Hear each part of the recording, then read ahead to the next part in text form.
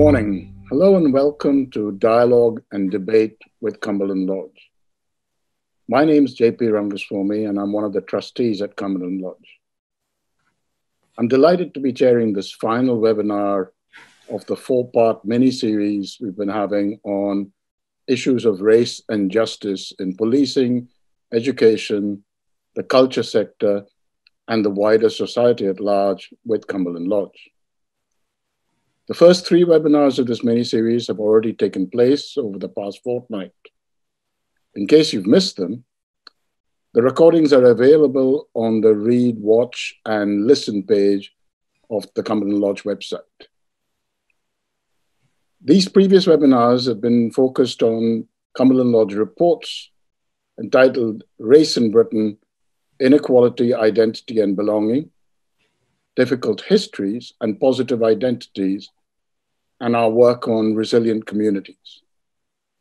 Today, we're pleased to welcome three new guests to reflect on the conversations throughout the series and to identify the key areas where action needs to be taken, what that action should be to address the persistence of racism, structural inequality, and racial discrimination in the UK. I'd like to welcome Heather Hatton, who's a PhD student at the History Department of the University of Hull and Cumberland Lodge Scholar. Welcome, Heather. Sunder Katwala, the Director of British Future, and Wilf Sullivan, the Race Equality Officer of the Trades Union Congress. Welcome to all of you.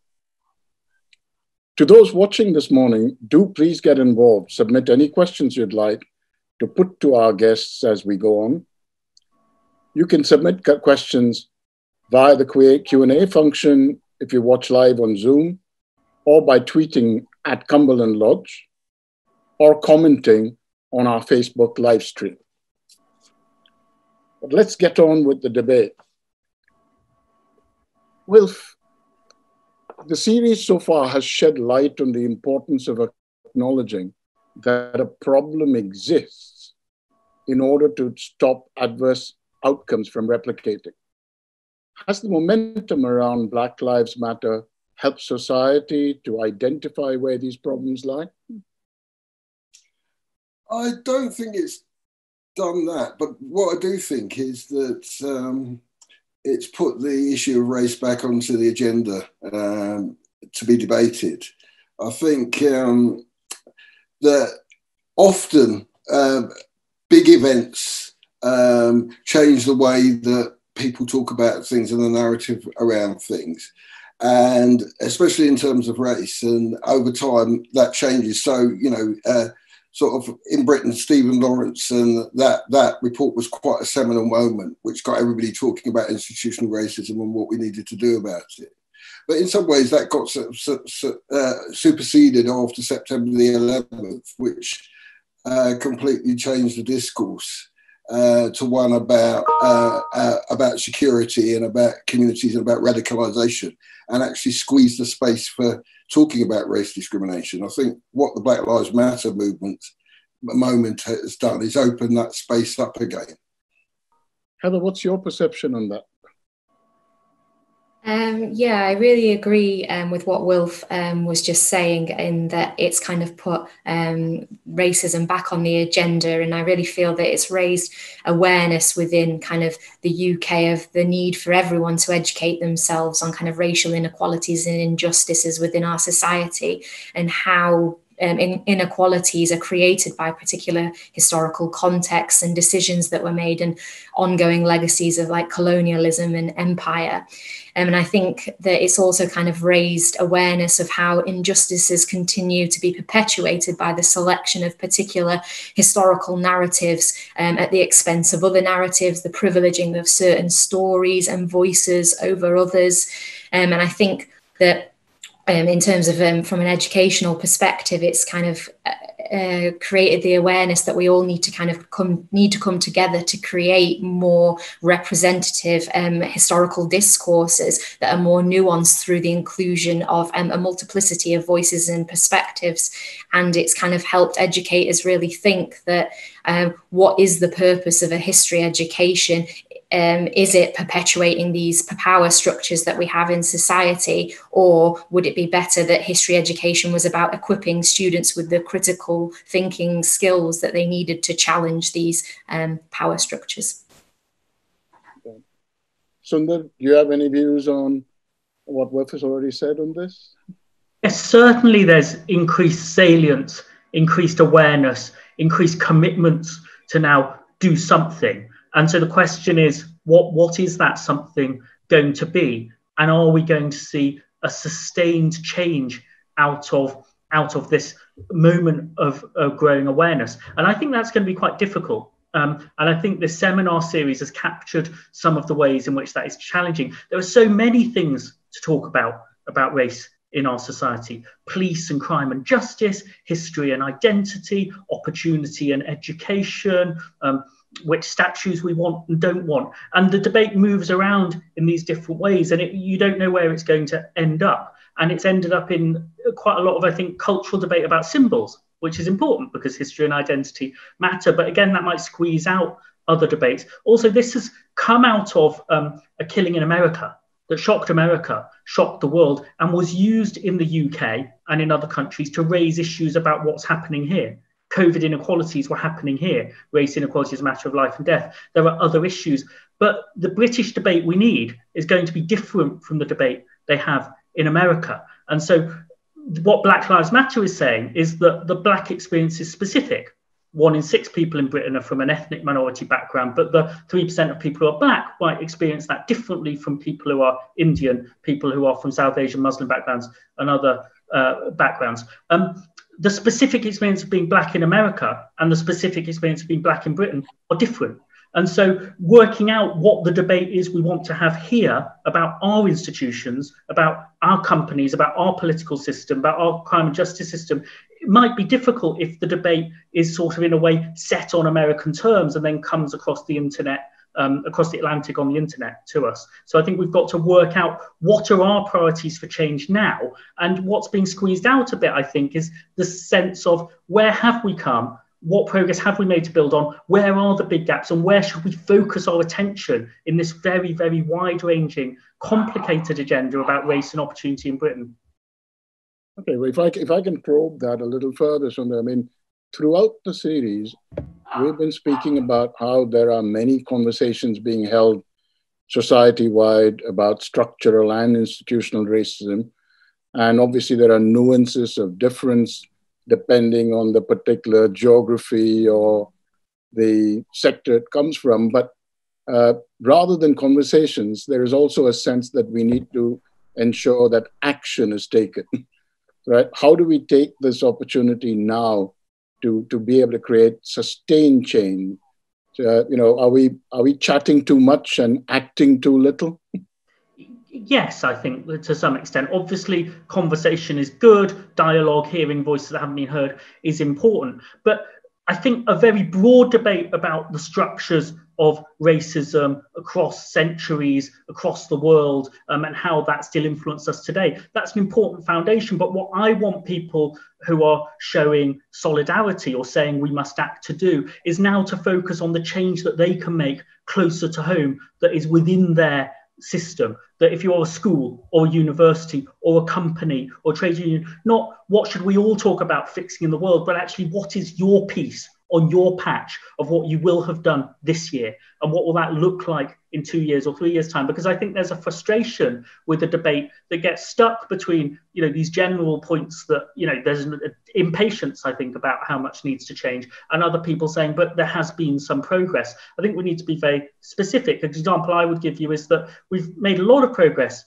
in our school results, especially for ethnic minority school children, especially in London over the last decade, and all groups have risen, perhaps at different rates. So we see ethnic minorities more likely to be undergraduates, more likely to be graduates than the white British. That, for me, is progress we can build on, but it makes it more urgent that the fact that if you send in a CV and you change the name to an ethnic name, you will get less job interviews. It's incredibly important to fix that now. Otherwise, people who believe in the story of equal opportunity, get a good education, find out that that story just isn't true enough for them to feel they get fair chances for their peers. But that's a different kind of problem to, say, exclusion in the school system or the criminal justice system. So there's a race equality agenda, you know, for the marginalised and for the most disadvantaged. There's a race equality agenda for, you know, the average young graduate. What will their experience of life be like? And there's a race equality agenda right at the top. When will this hit the boardroom? And I think instead of saying which ones of those matter, we need a focused agenda that actually makes progress on all of these fronts.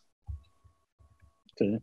And there's a theme that keeps coming through on the education aspect of this. And Heather, in our webinar on difficult histories, we debated the effectiveness of colonializing the curriculum.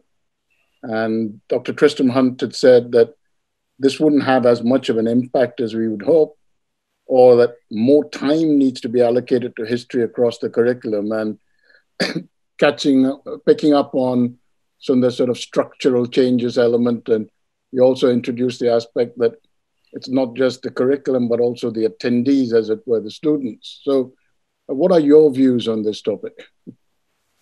Yeah, I mean, I definitely agree with what Tristram Hunt said the other day, in that schools do not have the time at Key Stage 3 to teach these difficult, complex history topics, and that often, because of the high demands and the contextually heavy GCSE subjects that we now have in history, that, you know, Key Stage 3 has been squeezed into 2 years, and we just don't have time to do justice to these really hard, difficult topics. So I think in terms of changes that do need to be made, though, to the historical kind of curriculum in the UK, I do believe that the government needs to take a kind of more active role, because I know there are good things and good resources being made by teachers about how to make the curriculum more inclusive and how to create more inclusive schemes of work. But there's just not the kind of funding or the time for resource creation. There also isn't. Teachers don't know what resources are out there, and this kind of leads to this vicious cycle of only teaching to what you know, and exam boards not creating textbooks for topics such as the African Kingdom, which have no uptake. So I really feel that the government could and should step in, and, you know, rather than just saying we should have culturally and geographically diverse history curriculums and leaving that up to history teachers, I agree with what was kind of said by the Runnymede Trust, in that we need to make topics like migration compulsory. And we must be made to grapple with these difficult histories in the classroom with government legislation, because I think there are, 27% of the kind of state-funded school population are pupils from BAME backgrounds. And if we don't allow or create histories which allow these students to see themselves within those particular histories, I think it's very damaging. And I also think we need to really address the absence of Black British experiences within the curriculum. Another way which I think the government might be able to help is if they created better funding for teacher training and CPD programs, as noted in the last seminar, the last webinar as well. And we've got excellent provision in the UK from the Institute of Education and UCL for Holocaust teaching and how to do justice to such a complex topic. However, I feel like we need more standardization and more training for teachers on topics such as empire and such as colonialism and such as migration to the British Isles. And then the kind of final thing that I think is a kind of where the government could intervene and should intervene more is that there needs to be kind of more incentivization for there to be a dialogue between higher education and secondary school teaching, and that kind of current scholarly thinking isn't kind of trickling down and permeating into school textbooks and into school classrooms. And I think this is kind of very, very detrimental in the fact that it creates very binary thinking and, you know, very one-sided histories. And my particular research area, I'm involved with a research cluster called Treated Spaces, who look at treaties as instruments of diplomacy and conquest, but also present them as kind of dynamic and contested documents central to the ongoing debates within the US and Canada about native sovereignty and rights. And my research looks at kind of Native American people as agents of change and as really kind of powerful forces within this diplomatic process with the Crown. And these kind of ideas don't filter into the classrooms. So I really feel like the government needs to step in and kind of create a structure which will facilitate this knowledge exchange between higher education and also secondary education, so we can create more inclusive, diverse histories. Was being Wilf, question to you, just following on from what Heather was saying. When it comes to being able to exemplify Black British history within the curriculum, make sure that the kind of skills are invested in to be able to teach it right, deal with the challenge of that, the training aspects of it. What has your experience been? How do you relate to what Heather's been saying? Well, I mean, what Heather said is really important, but it comes down to, I think, is what do we think we're trying to do when we educate young people in the first place? It seems to me that, you know, education has become about training people for jobs rather than equipping them to deal with the real world. And if you think it's about training people for jobs, then clearly, having a priority in making people understand how we got here, how our society is structured, and what the dynamics within that is, are not a priority. And I think that's always been part of the struggle around racism, certainly in my lifetime, to get these things included on the agenda. And certainly sort of in the Afro-Caribbean community, what people ended up doing was teaching that history to their kids themselves through Saturday schools, because they recognised that trying to get the state system to do that was not going to be an easy task and was not going to be something that would be won very easily. But I think often we predicate these debates on the idea that everybody in society thinks that what we should be doing is getting rid of racial discrimination and inequality, and that we somehow or other live in a meritocracy. And I think that's a really erroneous assumption to make if you really want to struggle to get rid of discrimination. I only have to look at the front pages of some of our national newspapers every day to see how race is deployed, not explicitly, but implicitly, to maintain people's power and privilege. And I think, that has an effect in terms of what we try to achieve through public policy, and especially in terms of what our young people get taught, or what more explicitly, what they don't get taught. Sunder, what's your experience of this in trying to deal with the future for the country as well? You must also have relatively strong views on the need to have this experience of migrating to the British Isles that was being referred to by Heather. So what is your sense within that? What I think is really happening here in a very big way in our society is a shift in expectations across the generations. And that is why I think there's a lot of frustration from people who are told, well, be patient because we're making some progress. You've got better opportunities than your grandparents had in the Windrush generation or than your parents. It's true that people have got better opportunities than their grandparents and parents have, but the expectation, if you were born in Britain, is that every Prime Minister told you there would be equal opportunities, equal identity, equal standing. And so you want that to be true. You don't want it to be true that you're a bit better off than in the 1990s. I mean, I really do have a lived experience sense of progress because, you know, I had a football season ticket as an 11-year-old at Everton. And so there's a style of overt racism that I heard in public that my children will never hear. I cast a vote as an adult for a House of Commons in which there were 6 ethnic minority MPs. And so that there are 65 means that Black, Asian people have much more voice and presence in our public life before to put these issues on the agenda. There were no Asian women in our House of Commons until 2010. So that, you know, there's been a rapid shift, but expectations have risen faster than that.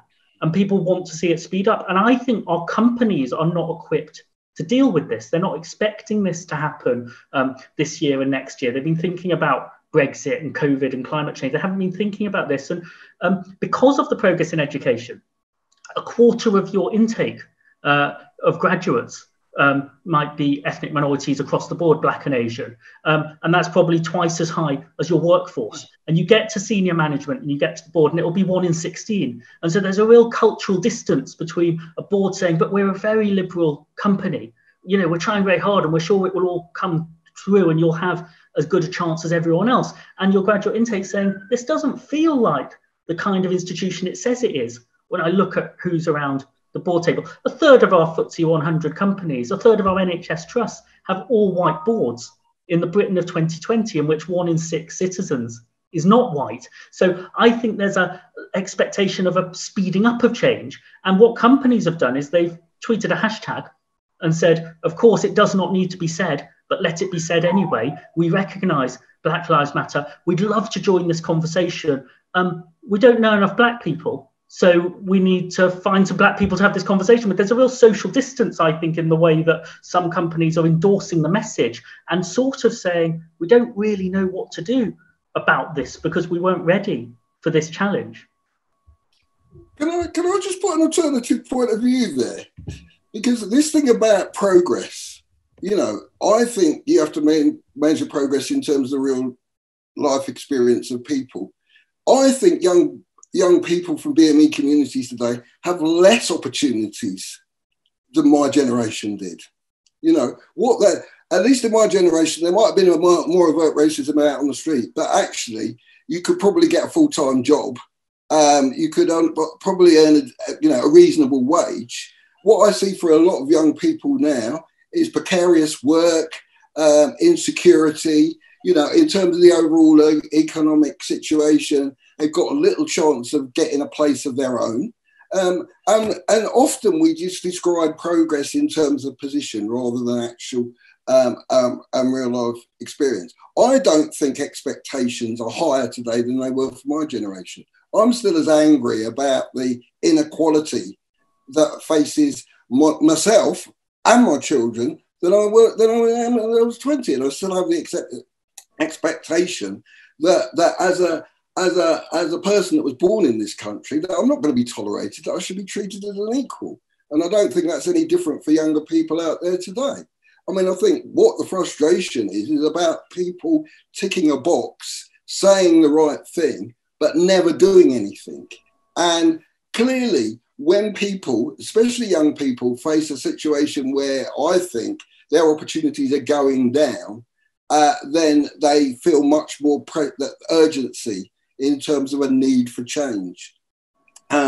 And I think, you know, partly in terms of the reaction that there's been to Black Lives Matter in terms of young people across this side of the Atlantic, it's just not just mirroring what's going on in America. It's about what's happening here. Those lack of opportunities, that abuse often by institutions and the state of them in society, whether it's deaths in police custody, whether it's, you know, the levels of stop and search on the street, back to the levels of when I was a youth, and the rationality of it. And I can understand exactly, you know, if I put myself in that position when I was in, that kind of anger that there is, because it's not just about whether there's opportunities or whether they're going to people are going to be able to climb the tree. It's about how you survive in the here and now. And for me, for young people, that's become a lot more difficult over the last 10, 15 years? I think that's a powerful challenge, and I think, you know, I think there's a lot in that. What I think it captures is that the pattern of opportunity and disadvantage is more complex than it's ever been. And so you've got the people who are saying, you know, if I do well in education, will I be rewarded? And some people saying, I don't, you know, as you say, you know, things are going backwards for me. This country is very different depending on where you live, who your parents were, whether you've got a degree or not. We've tended to think about that in terms of groups, you know, are Indians and Chinese people doing well, are black people being left behind? It's true within each of the groups, I think, by social class, that, you know, there's a black African middle class that might be doing very well and going to private schools and so on. And there are other people having exactly the experience that Wilf describes of, you know, work getting more precarious. So this is where I think we need to make sure you have a race agenda that's, you know, that goes right to the top, but that doesn't leave behind the people who, you know, need most support to, you know, get anywhere at all. If I can move this to getting Heather's view on it. Heather, you know, we're hearing about the fact that if we use some benchmarks, there is progress, yet we're also hearing that the expectations of youth and the opportunities of youth in today's context are not necessarily the same. And then we have the momentum of the Black Lives Matter movement with all its nuances of difference between the two sides of the Atlantic. For you personally, what have the past few weeks taught you? Have they sort of undermined or reinforced your beliefs in what you've been studying? Have you made to reflect on race issues differently? Could we get sort of your perspective on that thing? Yeah, I mean, I'm very conscious that on here I'm speaking as a privileged white PhD student, and that I am very aware that I have never experienced racial discrimination. So in terms of what I have learned from the last couple of weeks is that I really feel that I need to acknowledge and check my privilege more, that I have a duty to educate kind of myself and reflect on my own personal kind of biases, and also to reflect on past mistakes and learn from them. So I know as a history teacher, when I was teaching 5 years ago, I did not do enough within my power to kind of create inclusive schemes of work, or, you know, make sure that those multiple voices were heard. And I was, you know, starting off as an NQT, I guess perhaps I had kind of other priorities and other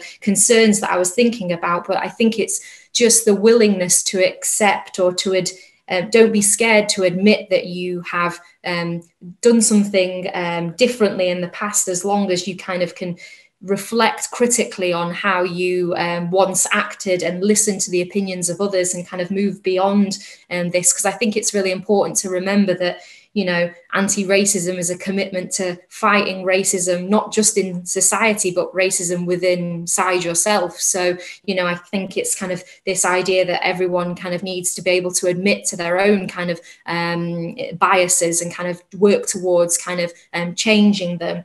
And I really kind of think one of the kind of quotes that kind of sums it all up for me, what I've learned really from the last kind of couple of weeks, is a quote by Maya Angelou, and she kind of really sums it up nicely, in that she says, do the best you can do till you know better, and then when you know better, do better. So, you know, I think it's really kind of a continual reflection on yourself, and that's really what I've learned over these last kind of weeks. Hi, Sunder. In recent months, do you feel that society has been reminded of the common values enough, reinforced that sense of shared belonging amongst communities? Have the narratives of division and conflict lessened as a result of Black Lives Matter? You know, one of the questions that's come up on Zoom is that, you know, we use terms like BAME and BME in this series, and also in mainstream media. What do the panelists feel about whether that itself is divisive? So I'm trying to get a sense of the community integration or division as a result of the momentum we see today. So if I could get Sundar's opinion first.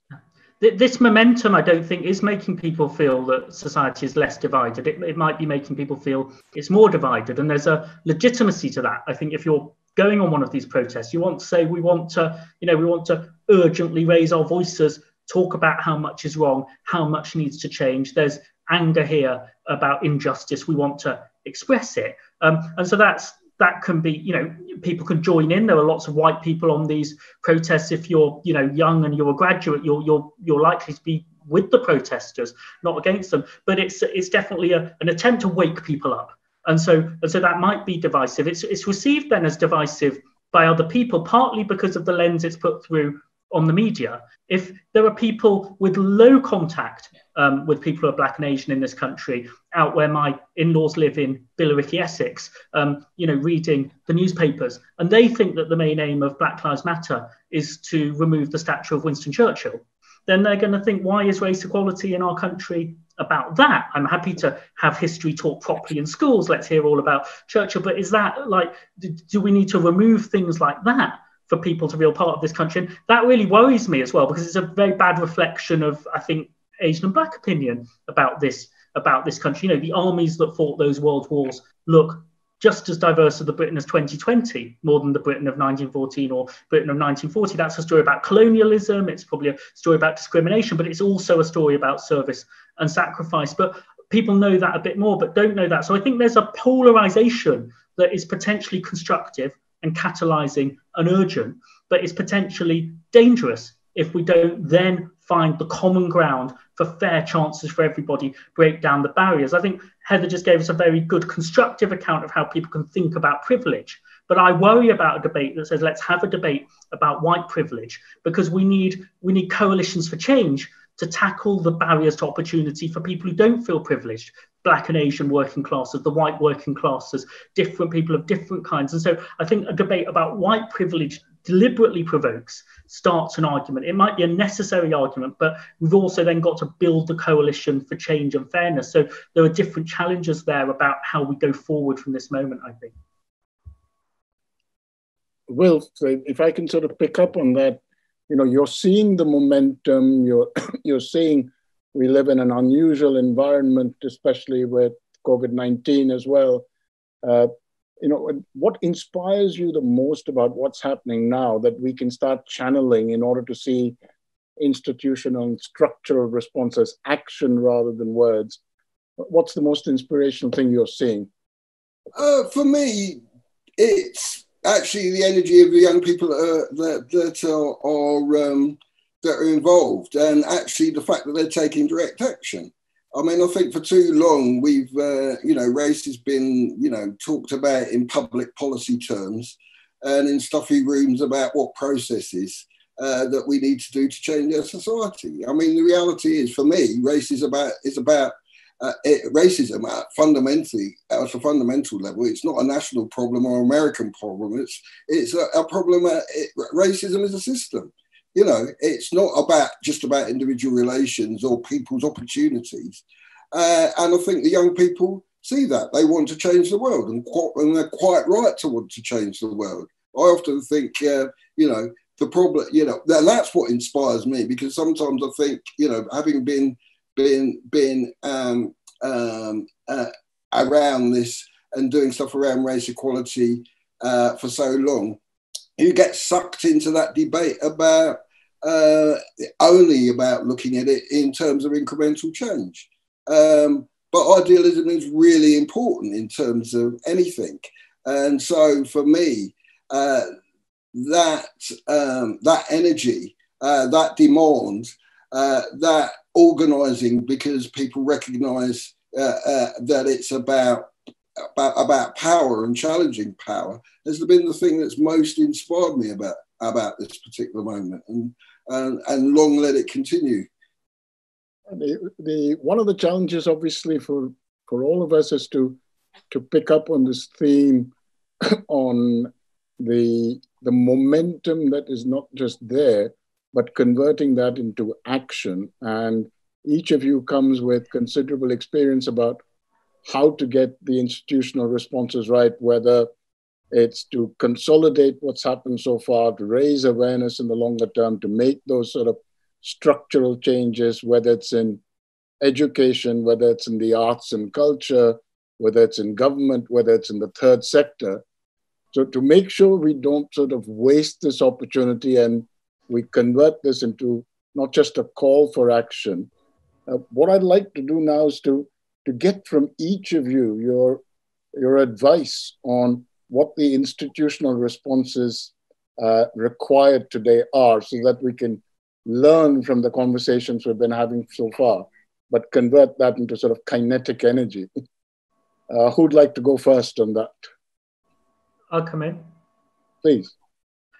Yeah, just a symbolic commitment, because I think if people could be specific about things they could do on a timescale.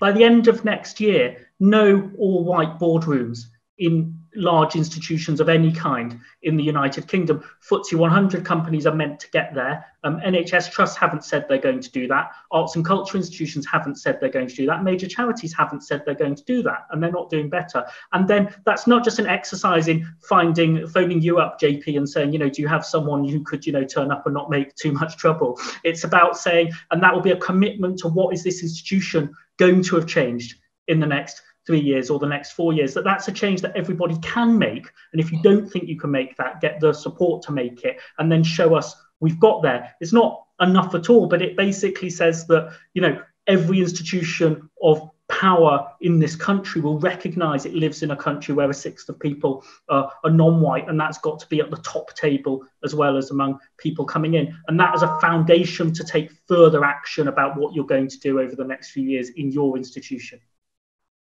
Well, thank you for that. Wilf, I think this is a difficult one, JP, and it also relates to something that Heather said earlier about people being prepared to look at themselves. Because I think for far too long, institutions have externalised the problem of race. They haven't accepted, despite what the Lawrence report said, that there's such a thing as institutional racism. And when they do accept it, it's about ticking a box. And all the solutions they come up with in relation to institutional racism are a deficit model, i.e. there's something wrong with Black people and Black communities, right?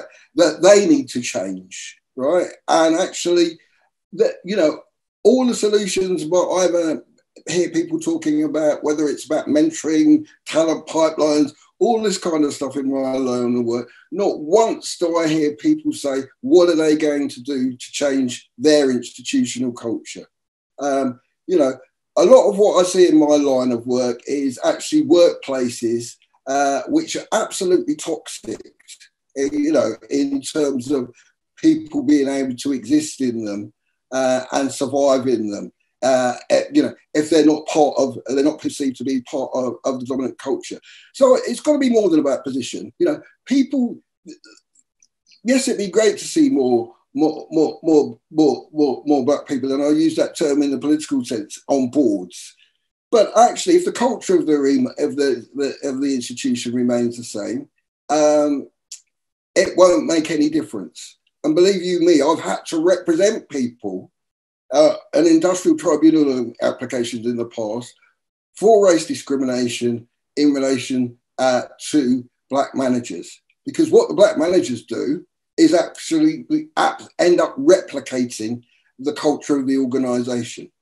So if that culture of that organisation isn't changed, if people don't recognise that actually they have to really fundamentally change the way that relations in that institution work, it won't make a damn bit of difference if there's Black people on the board, because that's not the issue, right? That is not the issue. Yeah, I mean, I'm saying that, I'm not arguing that there shouldn't be more Black people on boards, but I'm saying that is not the problem, right? The problem is the institution. And that's why Black people aren't on boards, because actually the institution is hostile to being inclusive. The ways that people operate, right, that are in privileged positions in those institutions, is about maintaining their position and power. And if you don't challenge that, you're never going to get any change.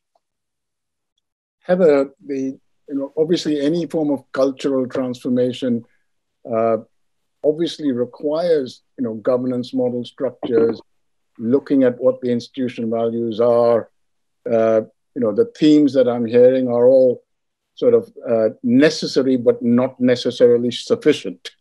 And so, from an education perspective, and especially with what you're studying, I wanted to get your views again on tangible steps that we could take, because, even though I hear what you're saying, well, Sundar's point about it may not be enough, but getting the governance improved will be a step towards getting some of the cultural transformation. But let's hear from Heather to see how she would respond to that. Yeah, I mean, definitely. And I think that even waiting for the government to act on the history curriculum within schools could take you. I mean, the history curriculum is one of the most debated curriculums in the UK because of its politicized nature. And I think that, we will be waiting probably years for the government to do anything decisive really about it. And so, definitely I feel there are tangible actions that individuals and teachers and university professionals can be taking themselves. So what the pandemic has really highlighted to me is how many good resources there are out there for teaching inclusive curriculum. Making inclusive curriculums. By being active on Twitter, I've found many good resources. And to name one of them, there is a really a good resource created by Dr. Nick Dennis from the Schools History Project and two leading professionals, Trevor Gertz and Toby Green, who have created this website about African kingdoms to enable schools to be able to teach pre-colonial African history without having to rely on textbooks that just frankly aren't there.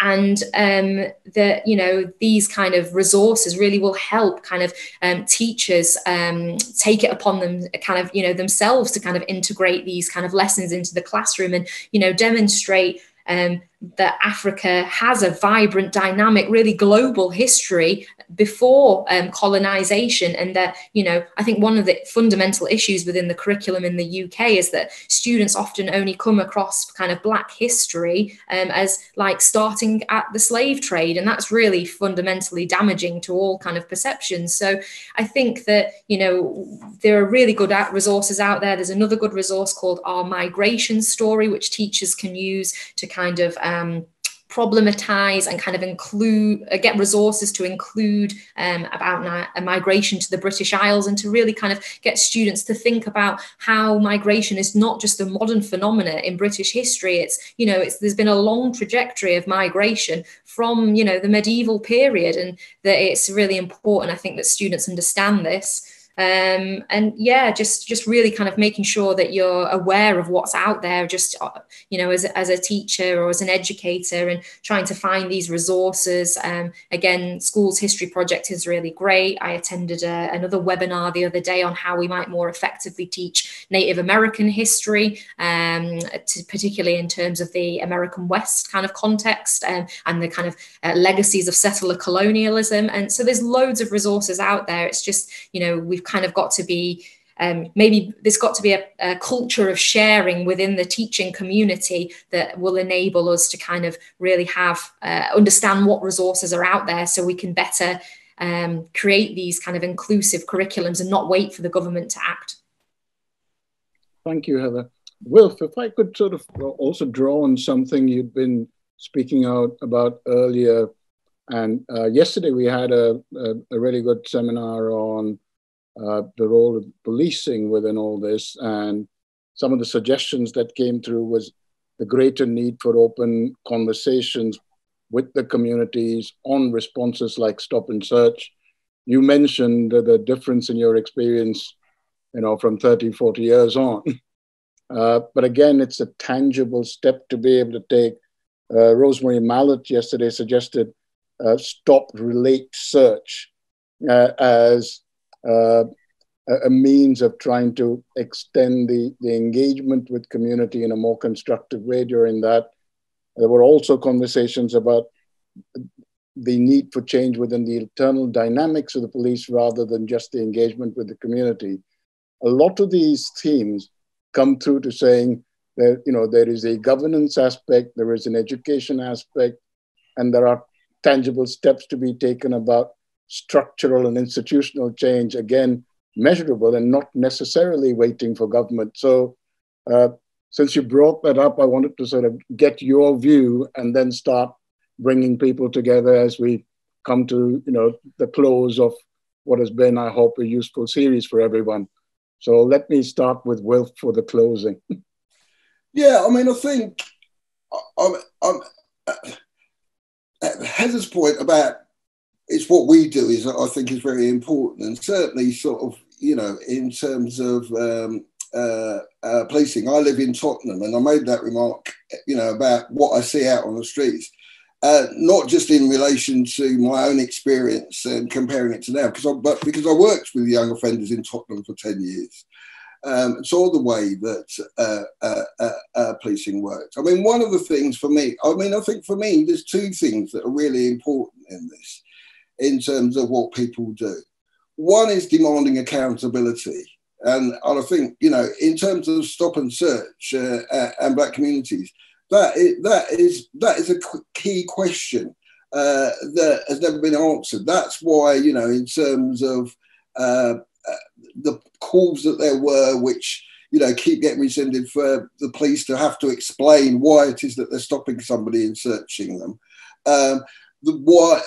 Explaining how, in terms of their policing strategy, actually this is dealing with and protecting people in the community, has to be a really important feature of what people continue to debate, because we know that in terms of stop and searches, often less than 5% of people are charged, and less than 1% are actually convicted as a result of that. So it's not just about stop and search, it's the way those resources are deployed to police our communities. And actually, if there's no debate about that, if in terms of governance, the police aren't accountable to the community in any particular way in terms of how they police them, there's never going to be trust. And if you throw racism into the middle of that mix, it becomes absolutely impossible and a toxic situation in our communities. And, yes, the Black Lives Matter was inspired by what happened to George Floyd.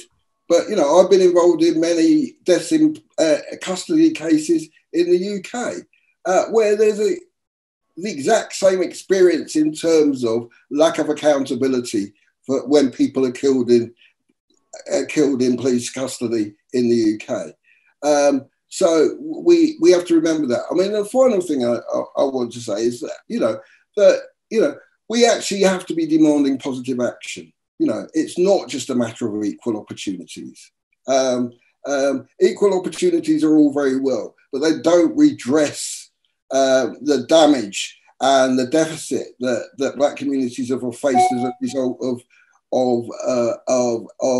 institutional racism over centuries. And people often say to me when I talk about positive action, oh, well, but you can't positively discriminate. That's unfair. Well, as far as I'm concerned, positive discrimination happens on a huge basis in our society, right? It's positive discrimination in terms of white people over black people, right? And actually, if we're serious about having a racially equal society, then we have to look not only at providing equal opportunities, but how we redress that balance. And in some ways, which speaks to what Sunder is saying about, well, actually, if boards are really saying, if the companies are really saying that actually they want to do something on this agenda, let's see them put black people in the boardrooms.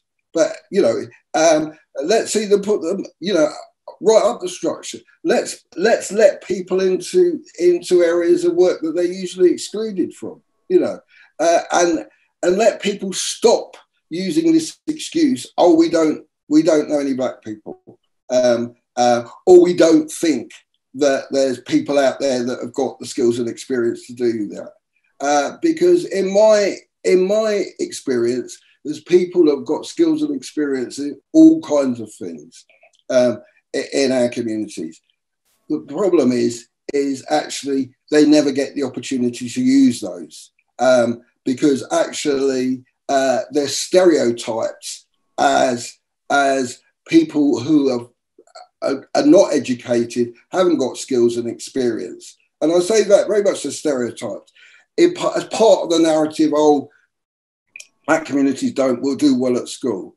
Well, actually, you know, what the data shows is they don't do well at school because of the racism in the school system. Often what then they do is leave and end up going to further and higher education. So by the time you look at the workforce, they're proportionately more qualified than the white population, but they still don't get into jobs. And that's why I talk about we need to stop pretending in terms of all this that we're living in some kind of a meritocracy, because we're not. It's not about how hard you work at school, you know, what qualifications you've got. Obviously, there are some factors, but they are not the determining factors over how the real life experience of most people from black communities. Sunder, we've heard a lot on the kind of experiences that Wilf has had, the structural aspects, the institutional aspects. You've mentioned the need to change governance models and to be coordinated across communities for this. I'd like your views on what else we can do for sustained change, you know, at a time like this. Well, it's an opportunity to seize. I think there's more to be done with the frame of real meritocracy, fairness for everybody, because it is a way to break down ethnic inequality, class inequality together, and to push harder on that. In terms of seizing this moment, I think if we ask when we've made progress, what made it work, and where we haven't, what made it fall short, the thing that really has done well for race relations and the fall in overt prejudice in this country was much closer contact and connection between different ethnic groups in this country. And it's been a profound shift across the generations. The experiences of the 18-year-olds, the 25-year-olds, in terms of their levels of interethnic contact of what they've grown up with, especially in the big cities, but also now in the suburbs, also now in towns, means that they feel they have a lot in common. And that's incredibly important, I think, as to what we've got to make progress. Why that then hasn't turned into the institutional changes we've been talking about today is, except for big flashpoint moments, there were riots in 1981, there's the Stephen Lawrence moment for a few years, there's the George Floyd moment now, it's been easy for it to slip back to being marginalised. That will be more difficult now, I think, when you're talking about 1 in 6 of the population, when you're talking about such a large percentage of young people. So I think we've got to keep it on the agenda and say to people, what are your timetabled commitments for change this year that you will have brought about this year to go with the commitment to act? I want to be a bit challenging to people who say empathy, dialogue, listening, because that's always valuable. But I think a lot of people feel that that slightly therapeutic approach to diversity training is an alternative to changing your institution. So make the change that is in your power and show what you can have done and tell us what you're going to do this year. That's the test, I think, of anybody who's used a hashtag. Heather, what about you?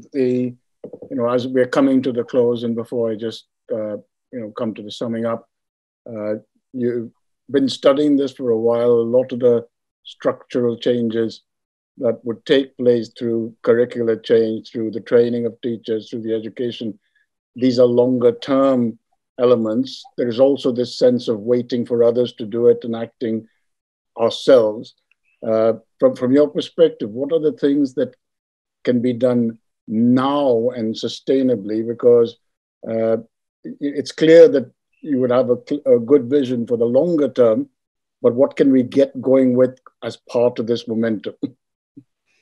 Kind of just reiterating kind of what I've already said, just kind of making sure like the onus is on both teachers and educators and on the government to make these sustained changes and to kind of really to work together in changing the curriculum. And I think it's an ongoing kind of continual process that, we need to keep reflecting yearly on how we can make the curriculum better and more kind of inclusive as possible, really. And this, the knowledge that, the refreshing and the renewal of the curriculum it has to be a yearly kind of thing, and that there is no finite end to this. It just has to be a continued process, and we need to keep kind of listening and engaging in a dialogue with people from BAME communities, and listening, to what they think about what needs to be done to change our curriculums,